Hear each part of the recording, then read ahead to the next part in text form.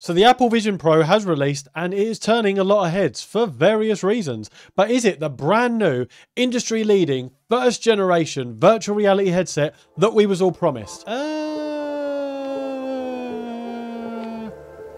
Well.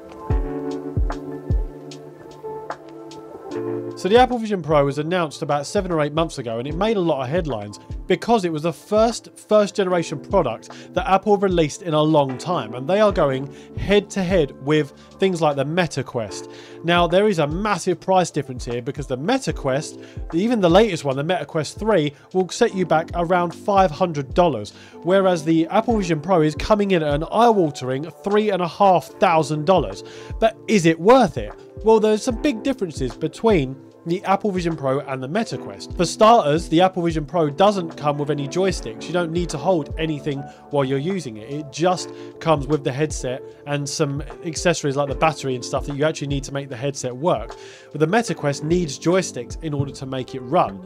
Now, the difference here is that the Meta Quest and loads of other virtual reality headsets are all geared towards the gaming industry and using it for gaming, watching movies, all that sort of thing. Whereas the Apple Vision Pro is going towards its strong point, which is Apple's ecosystem.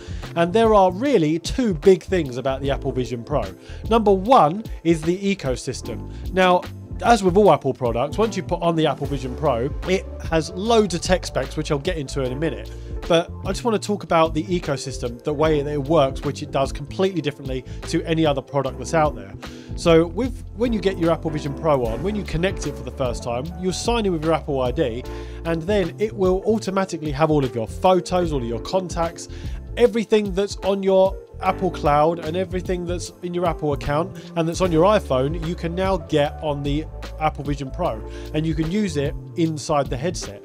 Another really cool thing about it is that when you've got a MacBook, if you sit down with your MacBook in front of you, and it will have a little VR button in front of you that will appear in virtual reality space on your headset that will tell you to connect to your MacBook Pro.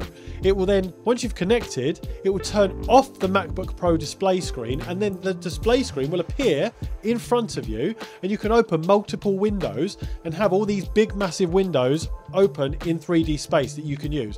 Now imagine that for something like video editing. We've already been told that the MacBook Pro has DaVinci Resolve. So imagine if you're using DaVinci Resolve or even Final Cut Pro to edit your videos, and you can do it in the Vision Pro with this massive screen in front of you.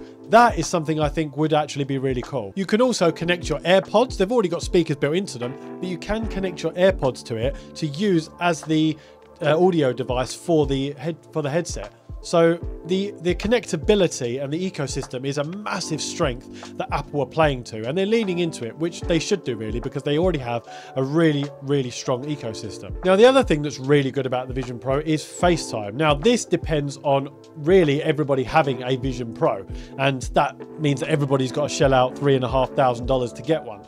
But FaceTime works just as well without it. So if you're talking to people with iPhones and then you have a Vision Pro, you'll get these windows that pop up in front of you, and you can talk to them on FaceTime, and that looks really good. But it works even better if all of you have got the Vision Pro. Now, we saw this recently with Marcus Brownlee, iJustine and Brian Tong all doing a virtual reality FaceTime, all of them having the Vision Pro and talking on it. Now, it does look very over the top and very uncanny valley and CGI, and you can tell it's fake. It's meant to look real, but it just looks a little bit too fake. And as they said in the video, if you have something like hair, like long hair, and then when you scan yourself, your hair will be frozen in time. It will be like a block. It won't wave. It won't be free flowing.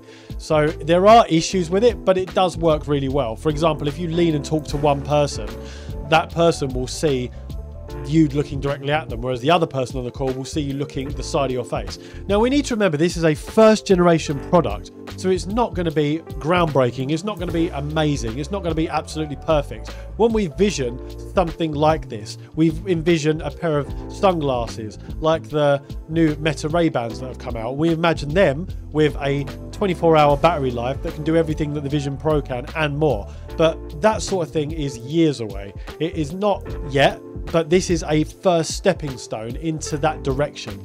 It's not compatible for most people. It's too expensive. It's absolutely huge. It's only got a 2-hour battery life. It's still got loads of issues and features that don't work properly on it.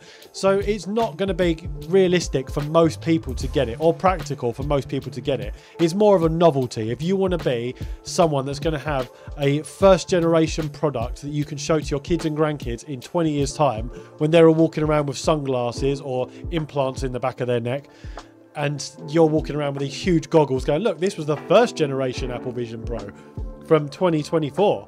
That's what you can get it for. But other than that, I wouldn't really say it's worth getting. It's more just a novelty of having the first generation product. So the tech specs for the Apple Vision Pro are actually pretty impressive. It starts off with 256 gigabytes, and that is the entry level for the $3,500 price point. And then it goes up to 1 terabyte for the $3,900. That's the maximum you can get.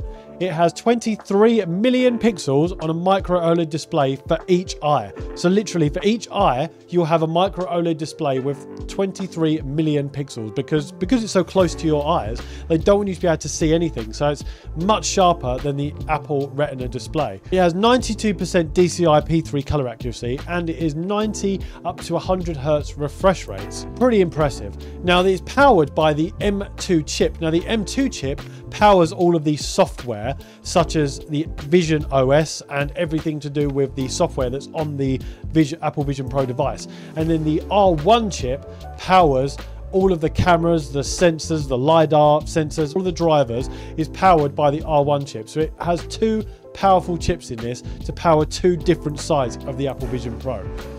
So the cameras, it has a stereoscopic 3D main camera system, a spatial photo and video capture, an 18mm f2.0 aperture lens, and a 6.5 stereo megapixels. Now the sensors it has 2 higher resolution main cameras, 6 world-facing tracking cameras, 4 eye tracking cameras, a true depth camera, a LiDAR scanner, an IMU, a flicker sensor, and an ambient light sensor. So it has a lot of sensors. This is why it's coming in at such a higher price point, because of all of these sensors that's thrown in it. Now it only has a 2 to 3 hour battery life, which is powered by a battery pack which is attached to it. Now you can't turn this on by just putting it on your head and it has an on button. It doesn't have an on button. You literally put it on your head, you have a battery that's wired that you clip onto it, and that is the only way. Once it clips on and it locks into place, that is the only way to turn it on, and then you're supposed to have the battery pack in your pocket. Now if you want to use it and have eternal battery that's going to last forever, then you can plug the battery pack into a power socket and plug it into the wall. That's how you can use it if you want to use it long term. So if you're sitting at your desk and you want to do some video editing or whatever, and you're using your MacBook Pro, you can plug the battery onto the headset, then plug it into a external power source and plug that directly into the wall if you're just sitting there. But I wouldn't recommend that if you're moving around, because you're going to end up pulling it off your head. Now I'm not going to be spending $3,500 on getting this. I don't really see the need for it. But if you want to get the very first generation product, then it might be a worthy investment for you to keep as the years go on. Much like people who have the very first iPhone that was released, or the very first iPod that was released.